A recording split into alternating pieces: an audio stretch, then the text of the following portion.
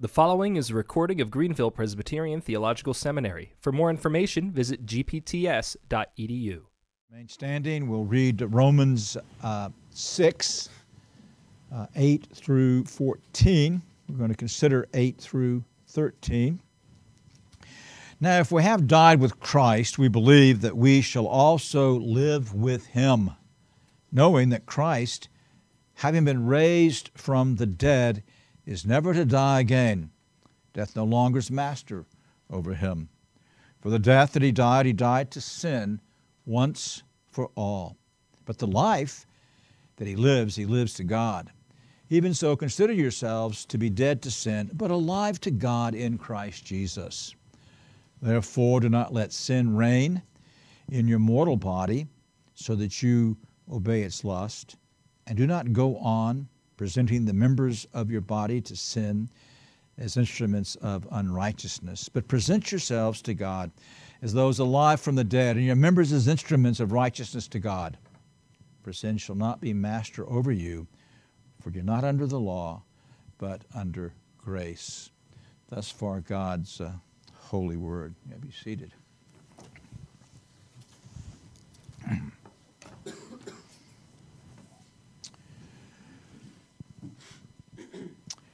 Well, you children sometimes will do things simply because you trust your parents. So I don't know if you've been in the swimming pool yet or learned to swim, but I can see my own grandchildren and their dad stands or I stand in the pool and say, now jump to me and I will catch you and I will hold you.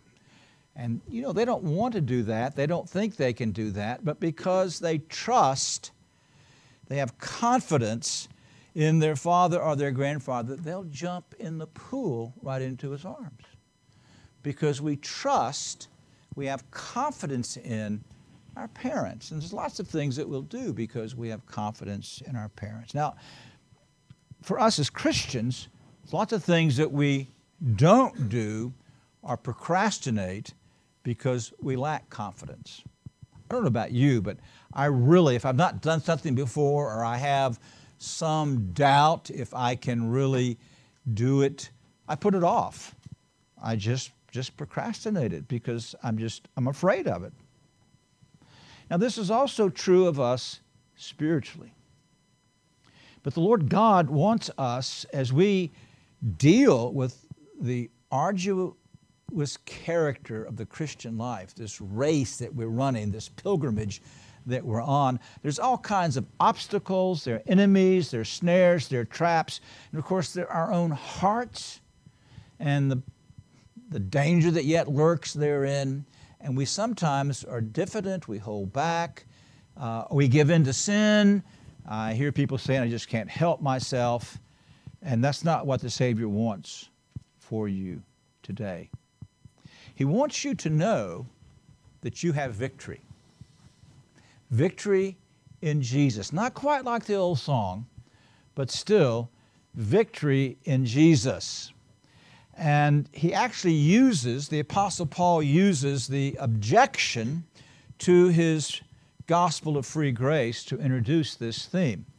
So last week, as we started in chapter 6, and Paul anticipates the objection, do we sin that grace might abound? And he says, let it not be, God forbid. How can we who have died to sin live therein?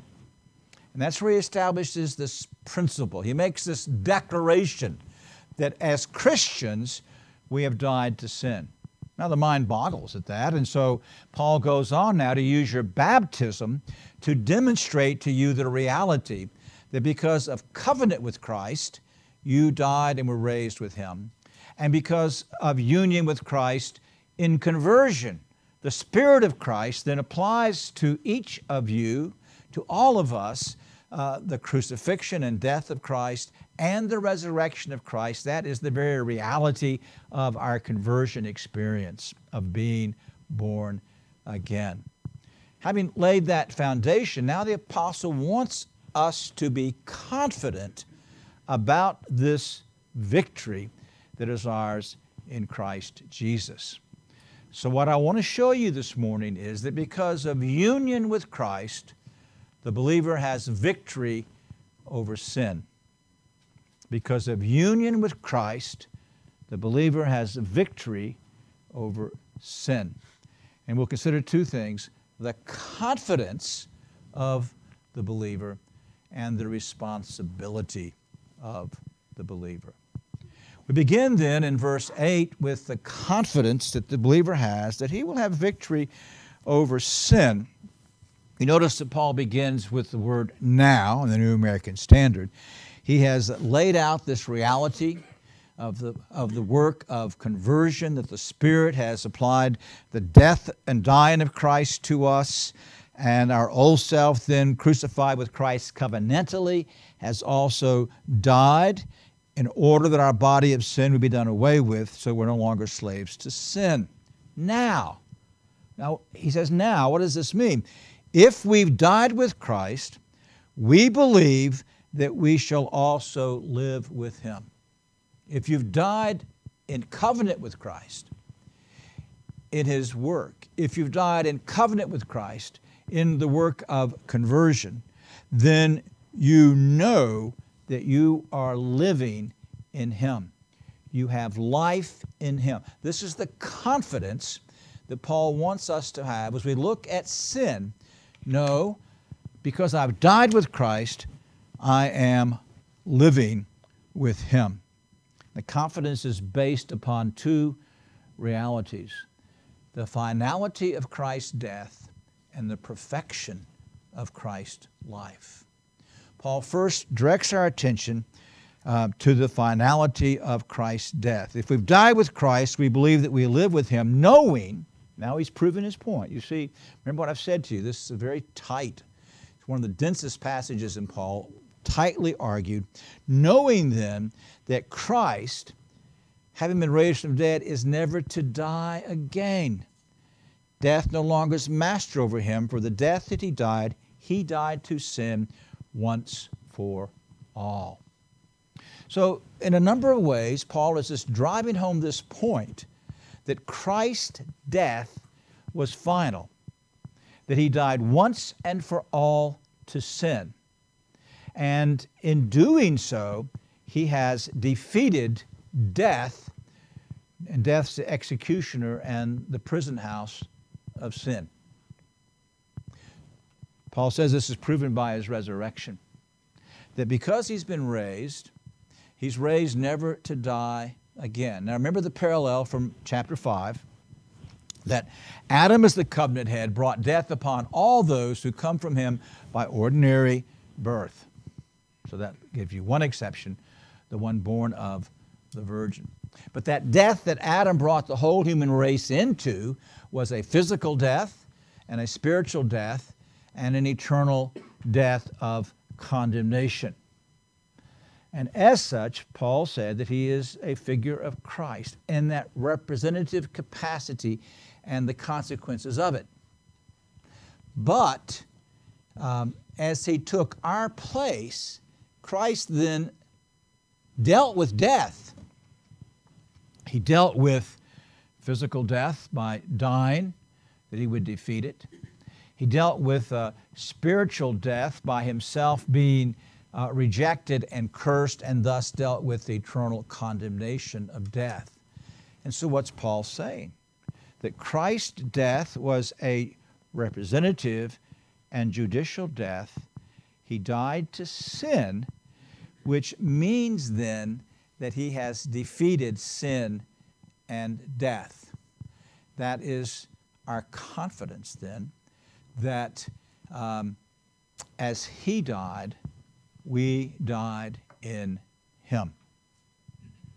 Now, the second reality that Paul lays out before us is the perfect life of Christ. So he uses the resurrection to prove the finality of death. In verse 9, knowing that Christ, having been raised from the dead, is never to die again. Death no longer is the master of the death. He died to sin once for all. But the life that he lives to God. Now, Paul's not simply saying that he rose again from the dead. No, now he's talking about the perfect life that belongs to the Lord Jesus Christ. We saw last week he was raised by the glory of God. the very glory of God bestowed upon him in this powerful and glorious act. He's now exalted to the glory of God, figuratively spoken of as sitting at the right hand of majesty on high. I was reading this week, and I trust the more you read the Psalms, the more you will see our Savior in the Psalms. And also see how the Psalms relate. So Psalm 20 and 21 and 22 all relate to the humiliation and exaltation of the Christ. And it's because of that He's our shepherd. But in Psalm 21, as David speaks on behalf of Christ, he says in verse 2, "You've given him his heart's desire, and you've not withheld the good request of his lips. For you meet him with the blessings of good things. You set a crown of fine gold on his head. He asked life of you, and you gave it to him."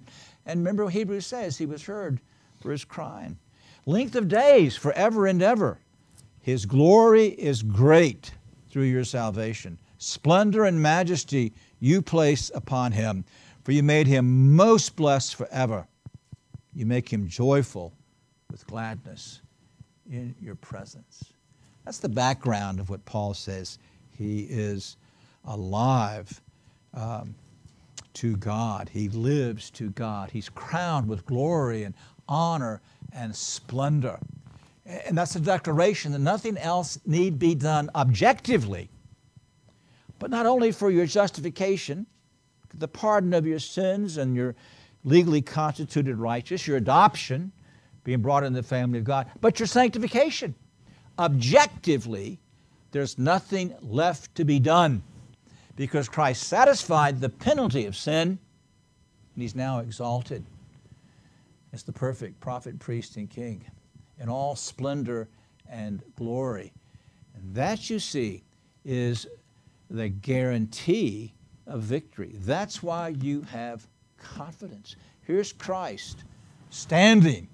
He says, "You do not need to doubt or fear because I have completely accomplished everything to save you now and to take you safely and securely to myself in glory." Now you must, dear friends, build your lives upon that foundation. Testified to you by your baptism that you were covenantally in union with Christ when He did His work. You are in union with Christ now through conversion as the Spirit of Christ applies that work to you in your regeneration where you've been crucified and you've been raised with Him. And as Paul even says, because of this union, you are seated with Him in the heavenly places. But this confidence then of victory brings us to a responsibility. Unfortunately, some evangelicals get half the truth right here, and then they stop. So I talked about that hymn, Victory in Jesus. It's a very catchy tune, and you young folks probably don't know it, but it just verges on the edge of truth. It's a great statement about the sovereignty of God's grace and love and everything else, but it gives the impression that this victory is complete in our experience of everyday living. Now, it is the basis of victory in everyday living. But God leaves us with a responsibility. So victory in Jesus is not let go and let God. It's not practice spiritual breathing. It's not reckon yourself, I'm a child of God, and so all I have to do is think about my justification. No, Paul brings us to two responsibilities that we have here because of the victory that is ours in Christ. And the first responsibility is to practice the power of spiritual thinking.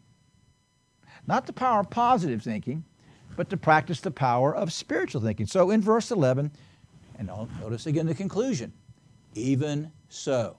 Because of this, because you died in Christ, because His death was final, because He's exalted in heaven, consider yourselves to be dead to sin, but alive to God in Christ Jesus.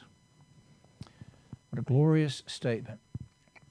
Paul basically says you've got to think about yourself in this capacity.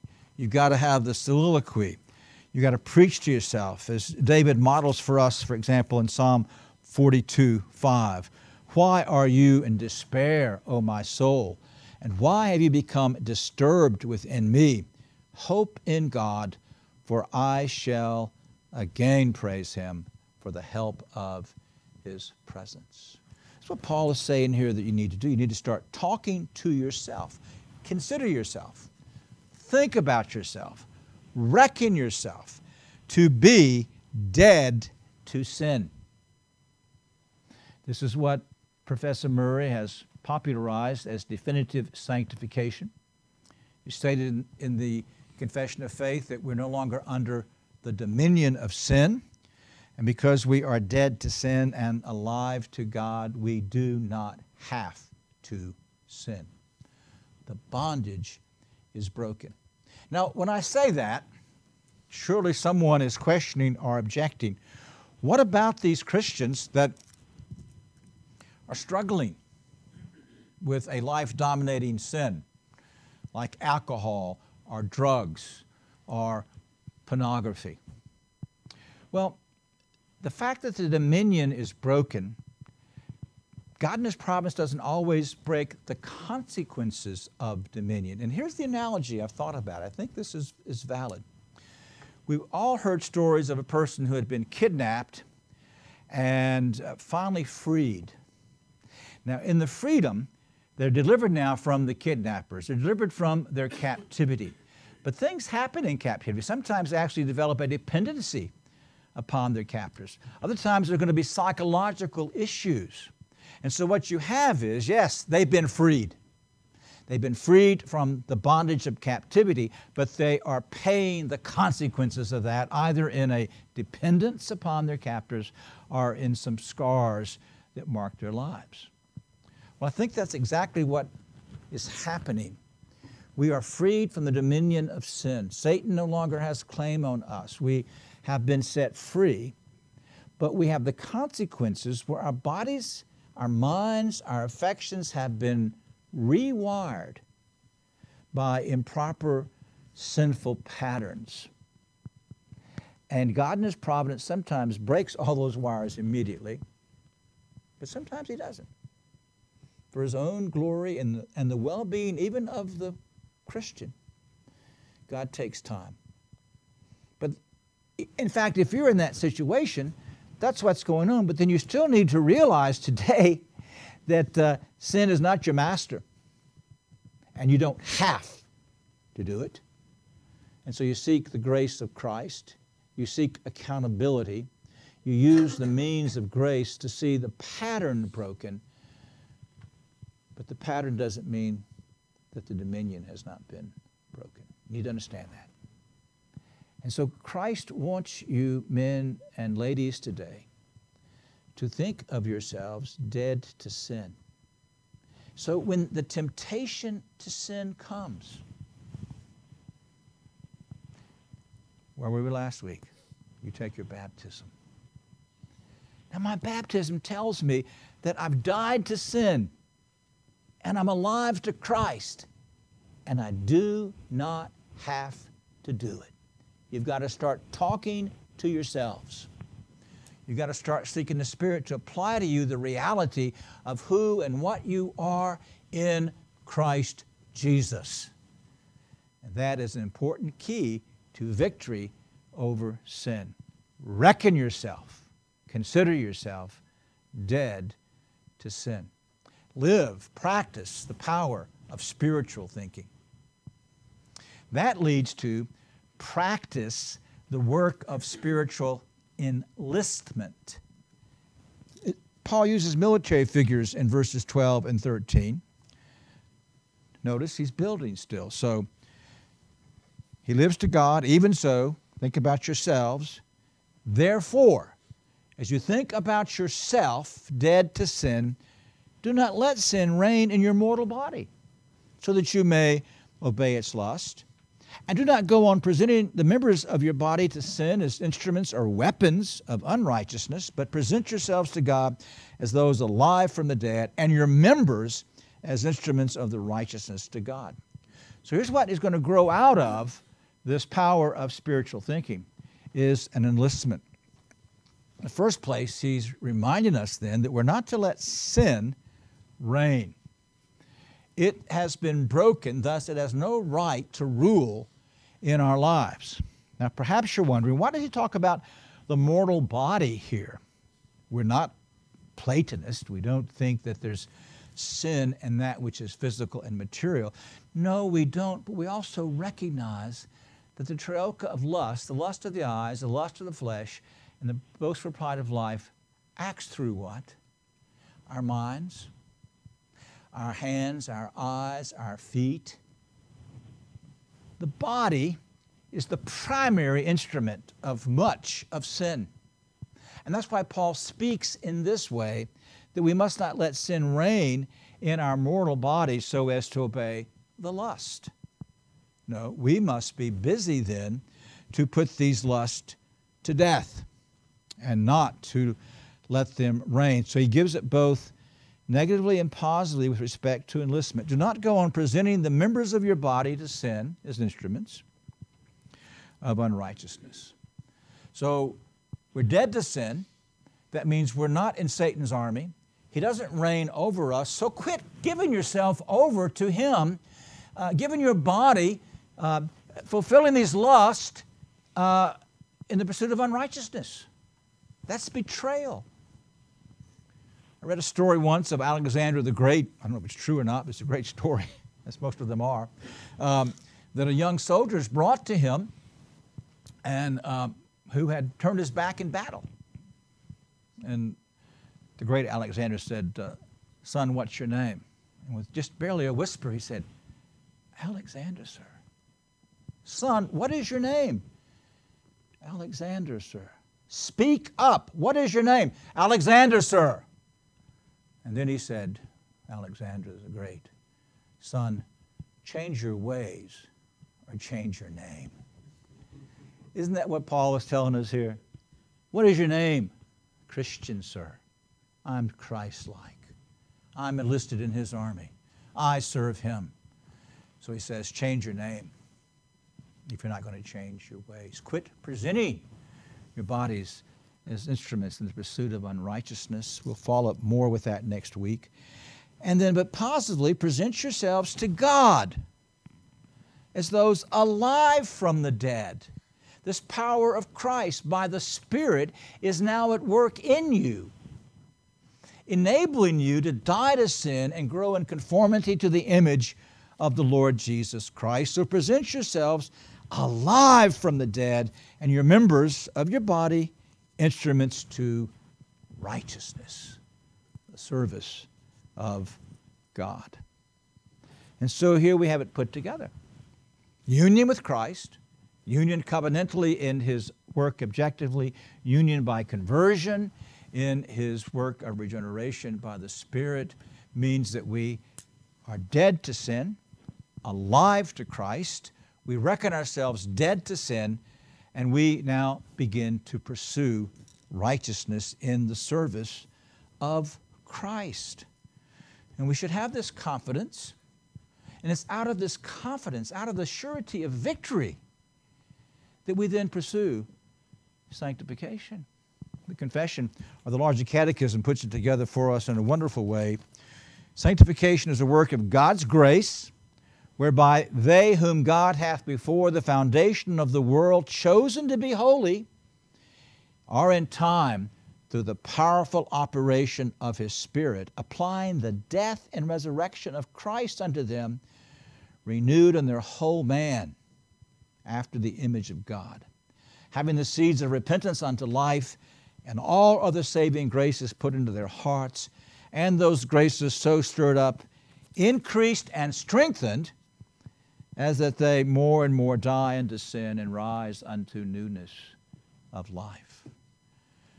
Friends, particularly you men who are going to be ministers, but all Christians, are you obsessed with the confident pursuit of holiness?